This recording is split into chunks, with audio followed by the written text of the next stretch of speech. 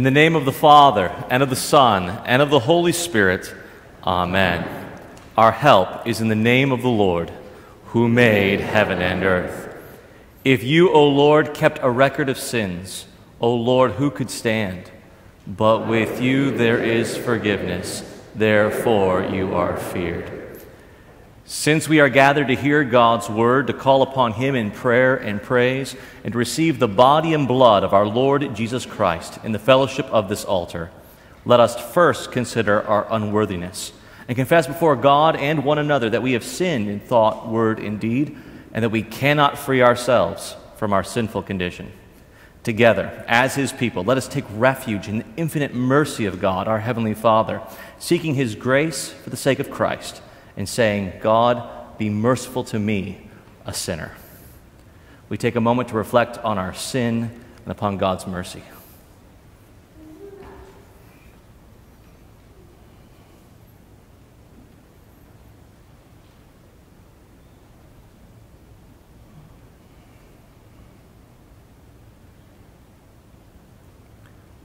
Let us confess our sins to God our Father.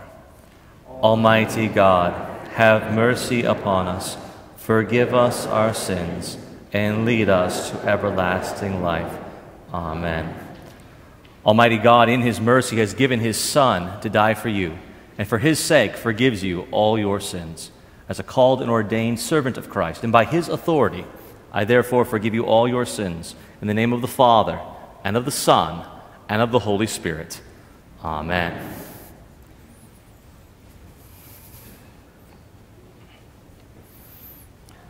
Our help is in the name of the Lord, who made heaven and earth. O sing to the Lord a new song, for he has done marvelous things. His right hand and his holy arm have worked salvation for him. The Lord has made known his salvation. He has revealed his righteousness in the sight of the nations. He has remembered his steadfast love and faithfulness to the house of Israel. All the ends of the earth have seen the salvation of our God. Glory be to the Father, and to the Son, and to the Holy Spirit, as it was in the beginning, is now, and will be forever. Amen. Our help is in the name of the Lord, who made heaven and earth. The Lord be with you. And also with you. Let us pray.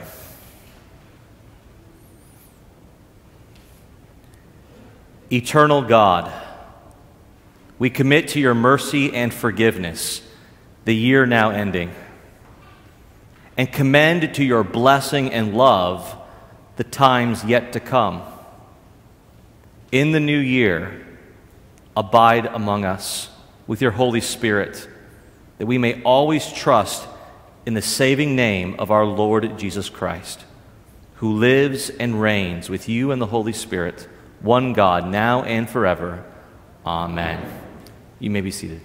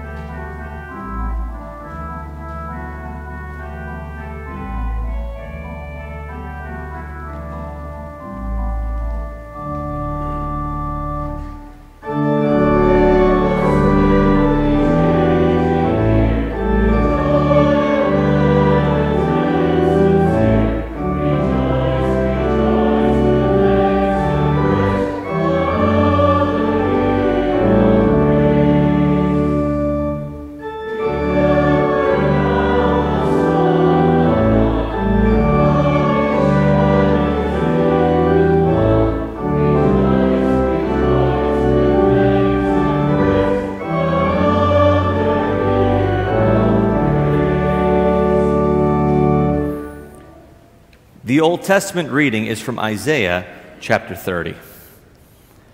For thus said the Lord God, the Holy One of Israel, in returning and rest you shall be saved.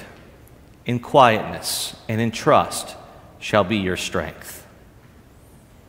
But you were unwilling, and you said, no, we will flee upon horses. Therefore you shall flee away. And we will ride upon swift steeds. Therefore your pursuers shall be swift. 1,000 shall flee at the threat of one. At the threat of 5 you shall flee, until you are left like a flagstaff on the top of a mountain, like a signal on a hill. This is the word of the Lord. Thanks be to God.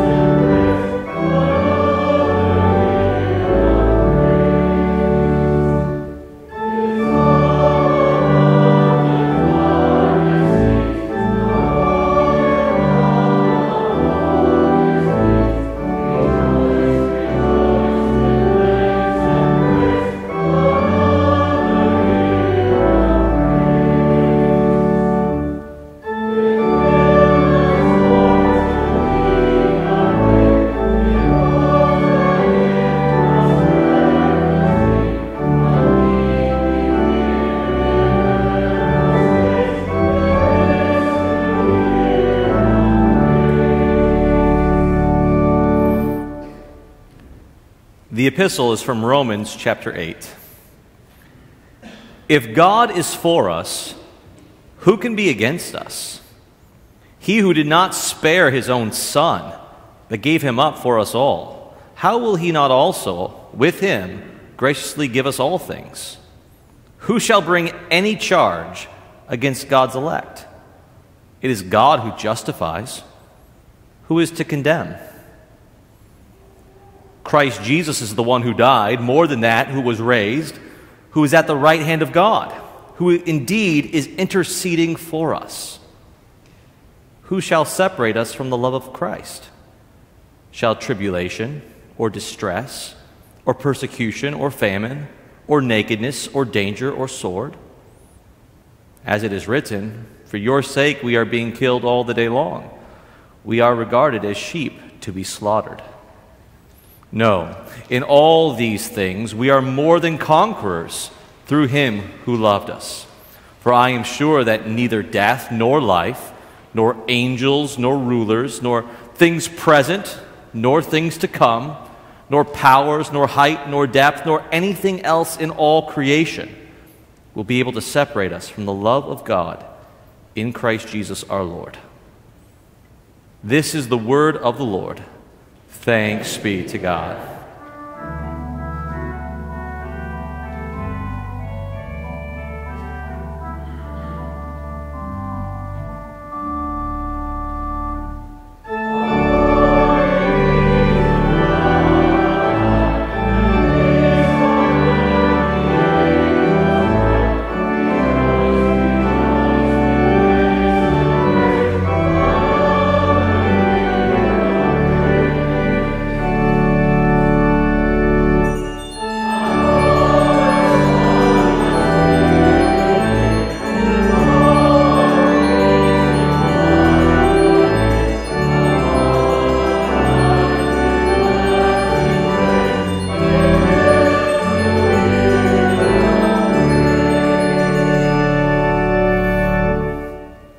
The Holy Gospel, according to St. Luke, the 12th chapter.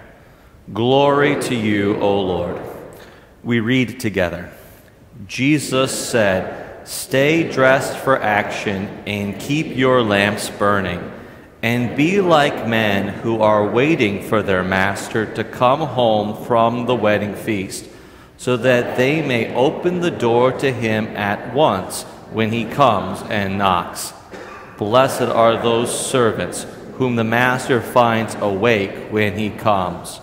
Truly I say to you, he will dress himself for service and have them recline at table, and he will come and serve them. If he comes in the second watch or in the third and finds them awake, blessed are those servants. But know this, that if the master of the house had known at what hour the thief was coming, he would not have left his house to be broken into. You also must be ready, for the Son of Man is coming at an hour you do not expect." This is the gospel of the Lord. Praise to you, O Christ. You may be seated.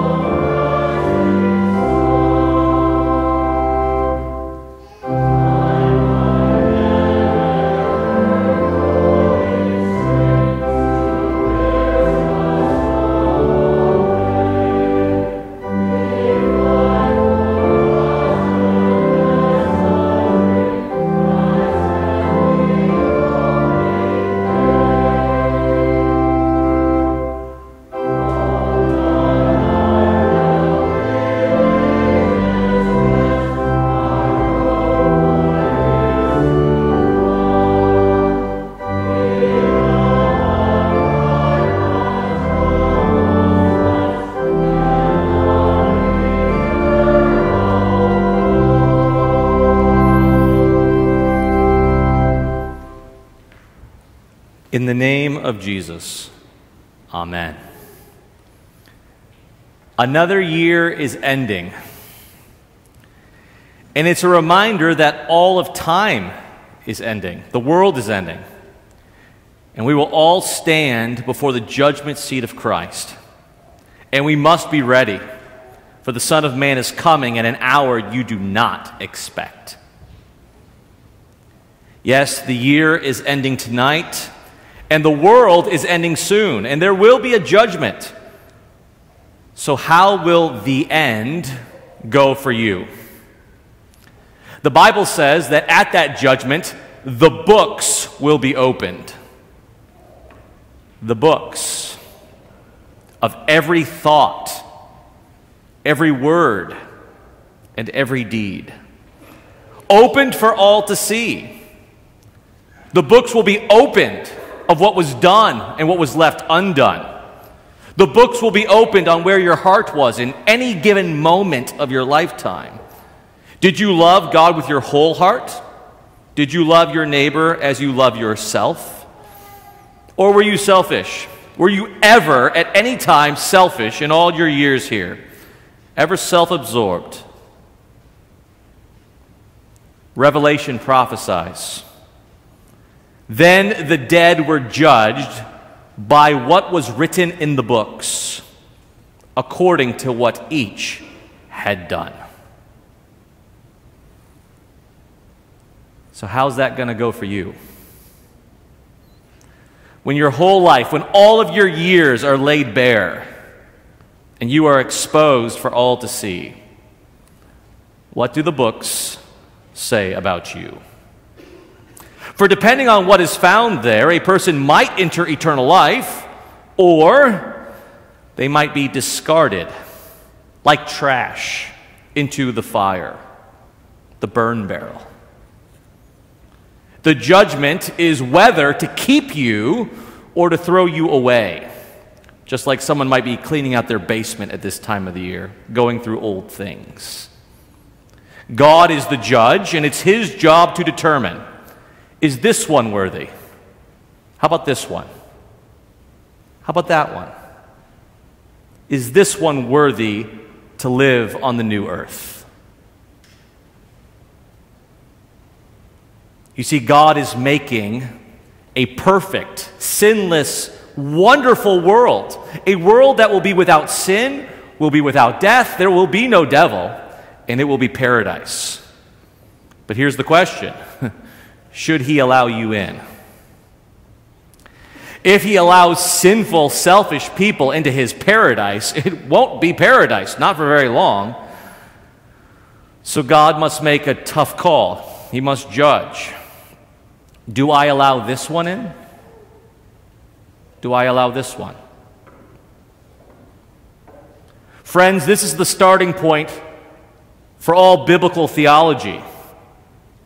That there is a judgment, and it's not looking good for you or for me, because we are all sinners. Do you think you could stand in such a judgment?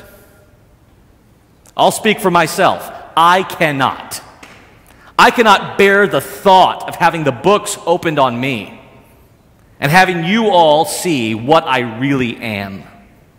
To have you see every thought I've ever thought, to have you see me in my most selfish moments, neglecting my duties as a father and as a husband and as a pastor, when my neighbor needed me, to see me bored at God's word or neglecting prayer. I mean, I'm fine rolling the highlights. I'd love for you to see the highlights of my life. I'd love for you to see my best moments. There's been some good ones. There have been some fine moments. But judges don't care about a criminal's good moments. They care about the crimes committed. And it's terrifying to know that there will be a judgment, and each will be judged according to what he's done. And here's the other thing. Most of the worst things I've actually forgotten. I think that's a coping mechanism in us. We want to think that we're good people. So when there's something extremely shameful, we bury it in our memory bank and we pretend it's not even there. But when we hear that there's a judgment, those things start to rise to the surface. For we learn that there's an investigator investigating the cold case. And he has never missed a detail. O wretched man that I am, who can save me from this body of death? Jesus Christ. Yes, that's the only hope I have, and the only hope that you have. You know, God the Father, he foresaw all of this. He foresaw how Judgment Day was going to go had he not intervened. So in love, in mercy, in kindness, the Father sent his Son. He gave his Son as a covenant for us, a promise that we might have hope.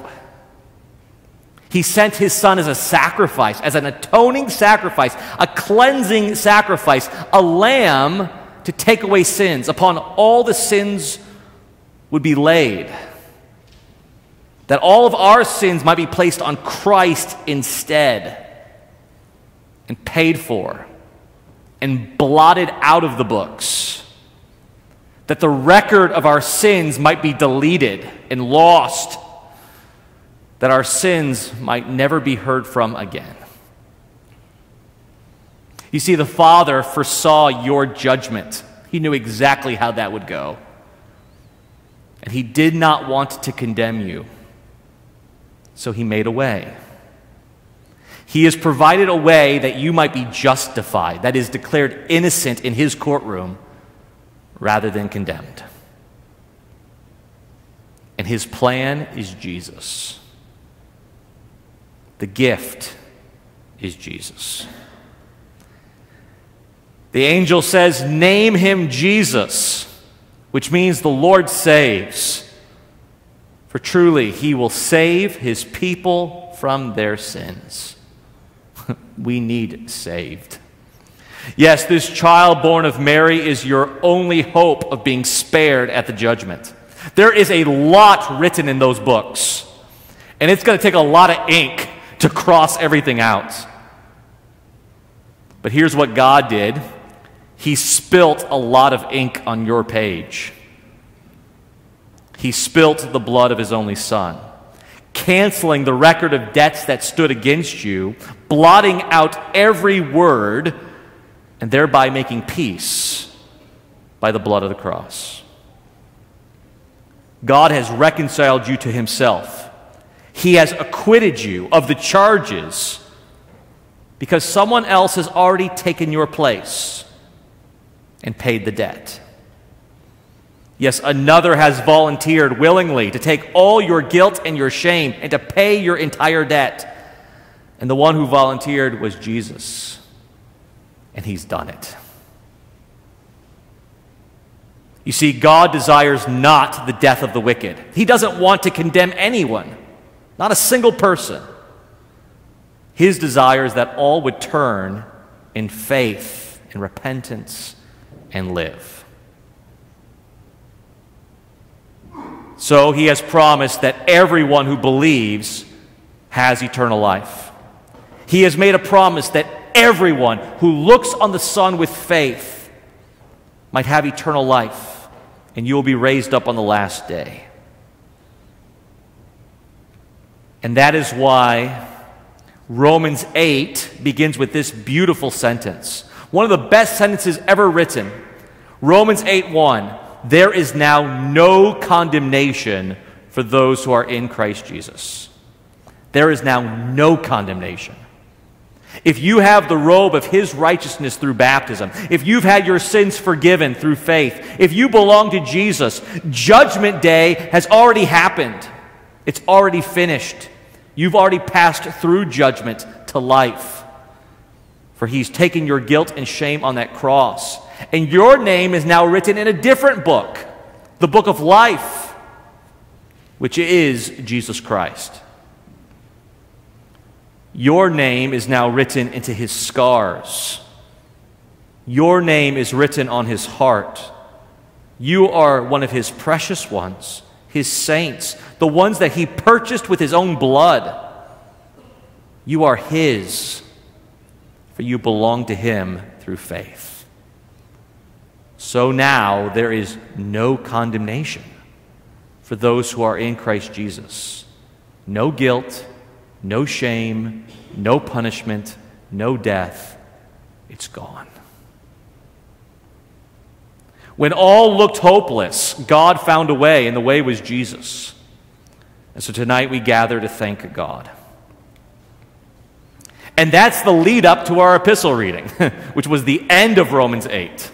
And here's what the end of the chapter says. Who then is going to bring a charge against one of God's elect? It is God who justifies us. That is, he is declared us innocent in Christ. Who is going to condemn? The answer is no one. Here's what he's saying. You're going to step up for the judgment, And when God looks at the one set of books, the books that have the blood spilt all over your page, when he looks at the book of life, his son, and sees your name, when he sees your name in that book, when he sees his own name on your forehead through baptism, when he sees that you are a temple of his Holy Spirit, and when he says, "You are mine, and I love you, and with you I am well pleased," who is going to disagree with any of that? Who will dare contradict the judge?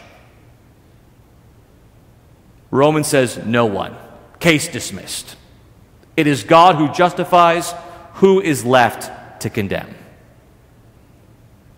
So then, if God is for you, who can bring a charge against you? If the Father loved you enough to create this plan of salvation, if the Father loved you enough to give his Son as an atoning sacrifice, if Jesus loved you enough to volunteer to pay the debt, who is going to be able to say anything bad against you at the judgment? No one. Not a single word. The Bible says that the devil will already be cast out of the courtroom. His accusations will be silenced. He'll have already been judged himself. So he's gone. Anyone? Anyone else? Anyone else? Does anyone else see a reason why this one should not enter eternal life? No? Well then come. Come inherit the kingdom prepared for you from before the foundation of the world. Come, you who are blessed by the Father. Come, you who are redeemed by Christ crucified. Come, drink the water of life free of charge. Come, eat his body, drink his blood for the forgiveness of your sins. For you have been counted worthy of eternal life. You are worthy in Christ. Your name is written in the book of life. Your name is engraved on the palms of his hands. Your name is written in his scars. So come. Come and receive comfort. Amen. We now stand to confess the Christian faith.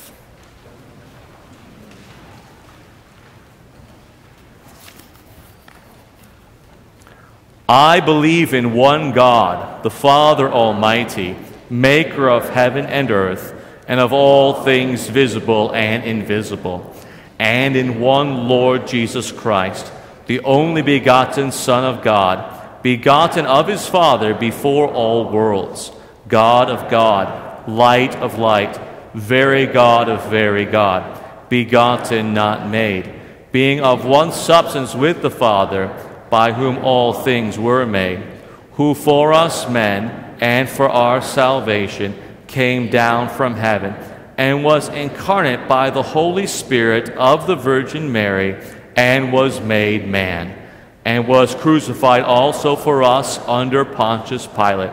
He suffered and was buried, and the third day he rose again, according to the Scriptures, and ascended into heaven, and sits at the right hand of the Father. And he will come again with glory to judge both the living and the dead, whose kingdom will have no end. And I believe in the Holy Spirit, the Lord and giver of life, who proceeds from the Father and the Son, who with the Father and Son together is worshipped and glorified, who spoke by the prophets. And I believe in one holy Christian apostolic church. I acknowledge one baptism for the remission of sins, and I look for the resurrection of the dead and the life of the world to come. Amen. Let us pray. Father, we give you thanks for your many blessings that you've bestowed on this congregation over many years. We thank you for every individual you've brought here. We thank you for our pastors and our teachers throughout the many years. We thank you that you have always provided that the Word of God might be preached here and the sacrament given out rightly. And we ask that you would continue to work in this place by your Holy Spirit, that you would continue to bless these people and this community through your gifts. Lord, in your mercy, hear our prayer. Father, we also thank you tonight for our nation and for the blessings you've given this nation over many years. Watch over us. Watch over our country, our state, our cities, and our communities. Let there be daily bread, enough to provide for our households. We pray for all those in authority and for all those who serve to protect us. Lord, in your mercy, hear our prayer. Father, we thank you for our homes and for our families and for the gifts that they are. We ask that you would bless all marriages, that husband and wife would love and honor each other. And we pray for all of our children and grandchildren, that you would continue to work faith in them through your word. Lord, in your mercy, hear our prayer. Father, be with the sick. Grant them healing. Grant them strength to face their trials. We pray for all those on our prayer list. We pray for all those we now name in our hearts.